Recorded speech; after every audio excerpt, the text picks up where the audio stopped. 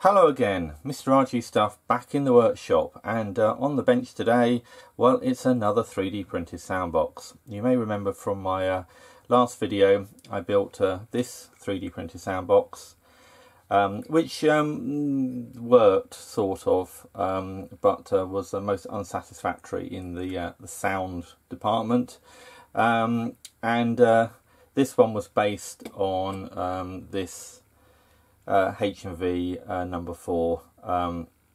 It's a similar sort of size. It's actually, I ought to point out that the HMV is much thinner, and this is one of the problems that I will have with tracking on these 3D printed ones, as I haven't yet figured out how to get them as thin as the HMV No.4. Anyway, I must admit I was very surprised and pleased by the amount of interest my last video created. I think I've had more comments on that one than any other video possibly.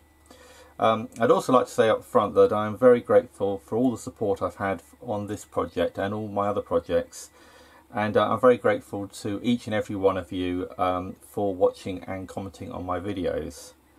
For this next version I have made some improvements, which I'll go through in a minute. Some of these are things which I thought of anyway, and some of them are based on the suggestions which you've all made in the comments. And hopefully I won't upset anybody by not mentioning your name, but I'd just like to call out a few of the suggestions and talk about what I've done. Now, David K mentioned that my diaphragm was too thick. This new one that I printed is actually 0.4mm, which is considerably thinner than the 1mm style that I was using before. Now, I did try printing even thinner.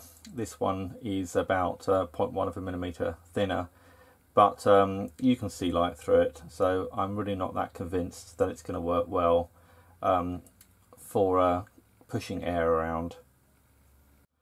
Purple Smiley Monster suggested adding a spline to the needle bar, and Nilma Corn suggested rotating it 90 degrees in order, in both cases, to make it stiffer. Now, what I've done is I've redesigned it as a 3-part piece here.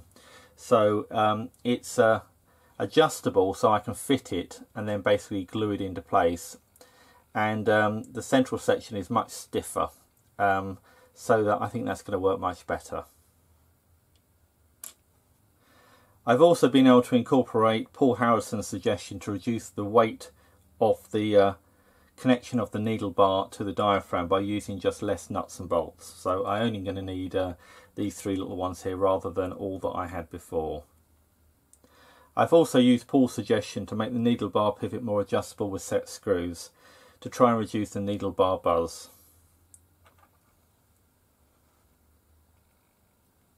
So these are 3BA grub screws, which is a very odd size, but they're about 4mm. And they're sort of just screwed in from the end, so I've done that rather than using gramophone needles like on the previous version. Quite a few of you also mentioned the possibility of using other materials to make the diaphragm from, so I hope to do a video in the future to cover this.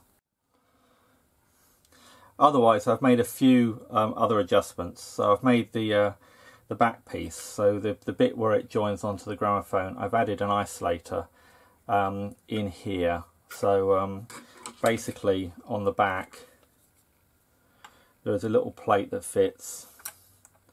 There's a rubber ring that fits into that plate. Get that plate the right way around. And then this bit fits on top, and that's all glued into position. So that's a rubber isolator between the tone arm and the back of the sound box.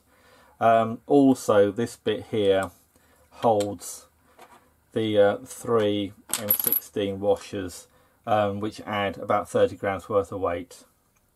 Other than that, I've made this bit here thicker to make sure that there's enough rigidity in this part here in case there was any flex.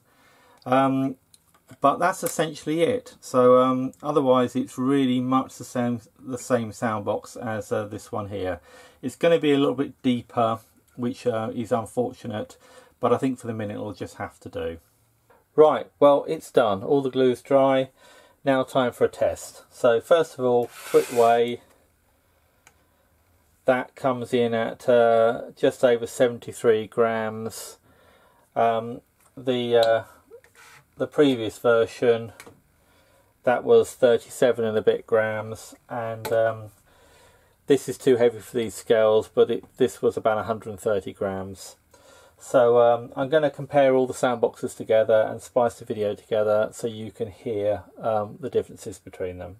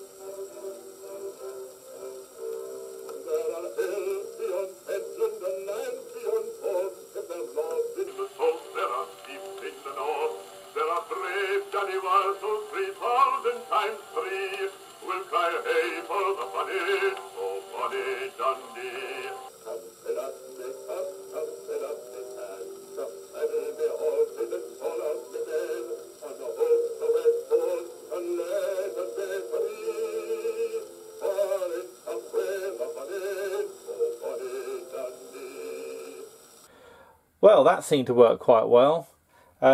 This new version does seem to work quite a bit better than the previous version.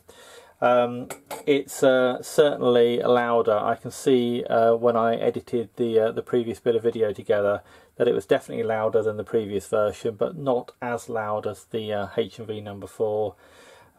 But the whole arrangement seems to be better. I did add in rubber washers here and here, which I don't think I mentioned, and I also didn't mention the fact that I've only used 3 nuts and bolts. That's apparently the sort of ideal number to get the pressure on the diaphragm even, but to be honest I don't think it would have made much difference in this case. Yeah, so a success. Clearly it can be improved, it can be louder. I don't think the tonal range is as good as the HMV No.4, but it certainly is the best one I've built so far. Maybe I'll have to compare it to the one that I fabricated with only a few 3D printed parts and mainly just cardboard and metal and stuff. Okay, well that's it for now. Thanks for watching, and if you have enjoyed this video, please subscribe to Mr. RG Stuff. Thank you.